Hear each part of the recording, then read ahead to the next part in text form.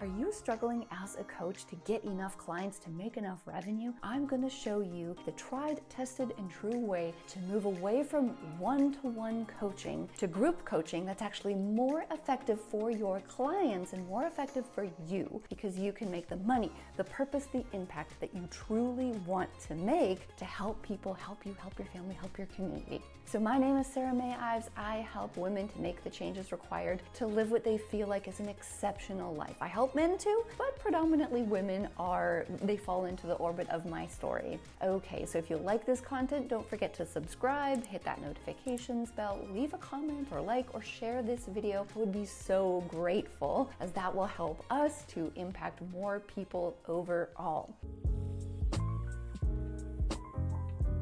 Number one, I want to talk about why moving to a group coaching program is going to be far better, more effective, more profitable than doing one-to-one coaching sessions. Now, here's the thing. I'm not saying one-to-one is useless. In fact, as a new coach, one of the best things you can do is one-to-one coaching. And the reason why is because you get to talk directly to your clients, figure out what they're struggling with, figure out the recipes that work, how to communicate what works, and generally it just helps the process to go better in the beginning when you are still perfecting your offers. Now, here's the thing. Once those start to work on a regular basis, you're going to quickly notice that your time is maxed out. You can only coach so many people one-to-one in a week. Here's the thing with one-to-one. As amazing as it can be at the beginning, for your clients, it can actually be less effective because they don't necessarily know the questions that they are supposed to ask. In my program, I have a group program, a group mentorship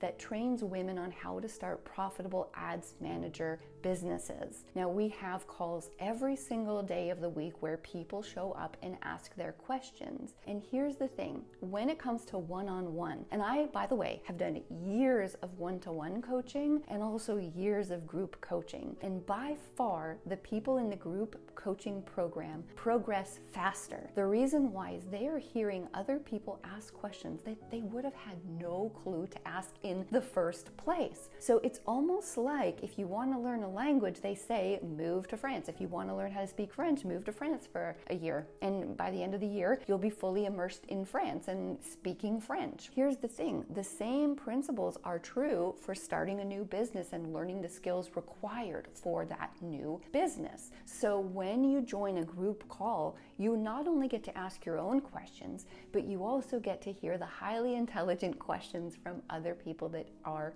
in the program. Now, of course, this won't happen overnight, but you can definitely launch your first group program to start on a certain date and then have a minimum of, say, 5 people that are going to join before you start it. It's completely up to you. You really could even start with 3 people. Makes no difference. That's why group coaching can be far more effective and advantageous for absolutely everyone, you and client, and eventually what they want to do.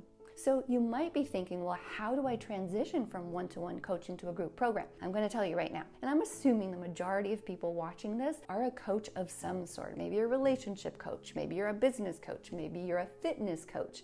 There could be all kinds of coaches who would benefit from this model. So first and foremost, you want to take the curriculum that you have from your one-to-one sessions, essentially the core components of what you want to teach people on, and you want to break it up by week. Another little expert pro tip is you do not have to have your whole program built out. You only need 2 weeks in advance to start your group program, as long as you commit to a content creation day every week, so that when your participants make it to week 3, you've already had a chance to generate that content. So a place that I've seen many of my clients get stuck, because I am an ads manager and I run ads for companies, and sometimes clients will say to me, well, I need to create my entire program before I launch it. And I'm like, nope, you need to create the first 2 weeks, and then you need to commit to continuing to do a weekly content creation, because of course you're dripping out that content week by week. When I started my ads manager training program, I did exactly that. I created the first week or 3 weeks, and then beyond that I just kept creating, pushing it out. The first run of it was really just based on me creating in real time, and then of course after that it was set it, forget it, it's done.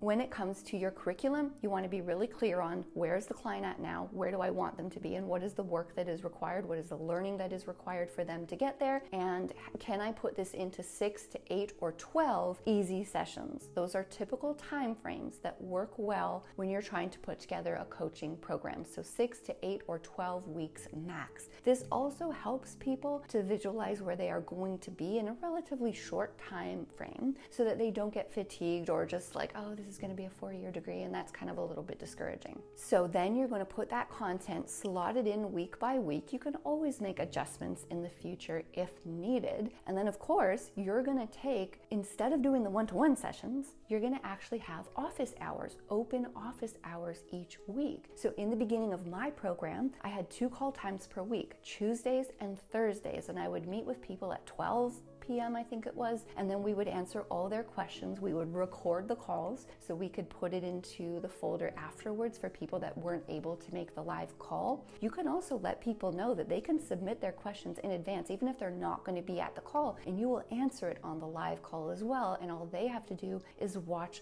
the replay. You really want to make office hours instead of one-to-one call times where everyone can come together and ask their questions. Now at this point you might be thinking, okay Sarah, but if I do that, how will I deal with the fact that some people will be at different parts in the learning process as others? So some coaches launch at a set date, right? Maybe you start December and you're done by end of February. Well, the thing with that is that it limits you as a coach to how many people you can help because you have these opened and closed launch dates. It works for some people, but I'm not fond of it because of how limiting it can be, again, to the people that join. So for my program, we have a rolling enrollment. People can join any time of the year and pick up no matter where people are at in the calls. So the way you would structure this is the calls can be more advanced or more beginner. You could have, say for example, 1 beginner call a week on Tuesday and 1 more advanced call on Thursday. Now everyone can join, even advanced people could join the beginner call. It's just that the beginner questions would get priority. And then likewise, beginner people could join the advanced call,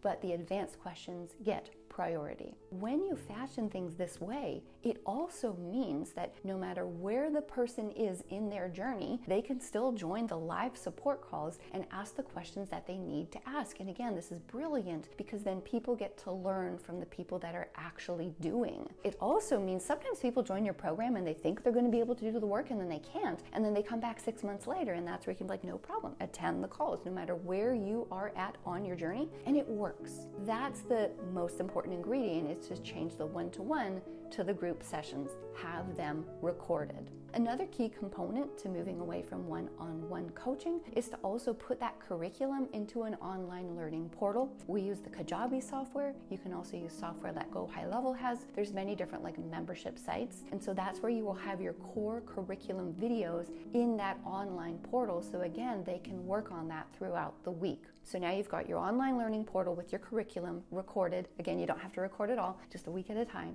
Secondly, you're going to have the office hours instead of the one-to-one appointments. And then thirdly, I highly recommend this for your group program, and that is to have a community. Traditionally, a lot of communities happened on Facebook, and they still do. We have an amazing Facebook group with hundreds of ads managers that support each other, ask questions, answer questions. We've got amazing group moderators. It's really one of the most incredible parts of the program, and I love the people and the questions they ask and the way they contribute. Nowadays, you don't even have to use a Facebook community. Many softwares have it built in, like Kajabi, for example. You can have your course content and then a community that is associated with that, and then they just have to download the app to join that community. So it really doesn't matter what community software you use, just so long as there is a community. That can be tremendously helpful. When you fashion things in this way, so you've got 3 core things: your curriculum, your live support calls, and your group, where they can ask questions on the in-between times, that's where you can now start to charge more. So one-to-one, I mean, if you're lucky, you'll get a few hundred per session, whereas this way, you're going to have, for example, 12 weeks of support with all of these features, and depending on the transformation that you're providing, maybe it's you're going to meet the love of your life, or maybe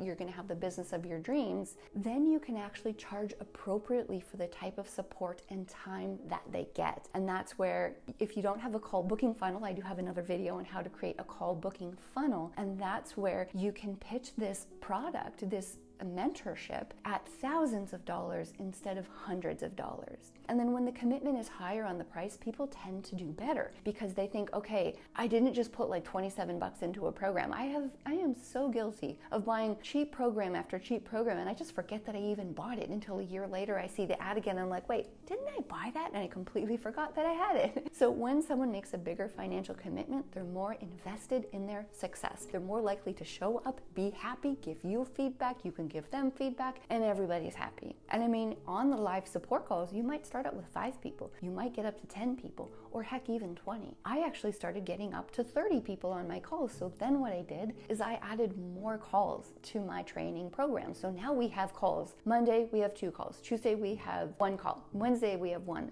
Thursday we have 1, Friday we have 1. So basically now we have a call at least every day of the week because now the program has grown and grown. I add support calls as needed so that people are always able to get on, ask their questions, and get a real value from the program. I hope that this has really helped you to think about how you're going to deliver your group program that changes lives. If you have any questions, just drop them in the comments. I would be so happy to help you out. If you want to learn more about what I do, I'll link to my free guide in the description so that you can download the free guide. Again, if you love this video, like it, comment, share it, consider subscribing. Have an amazing rest of the day. I am truly so grateful that you decided to spend it with me. Have an awesome day. See you in the next video.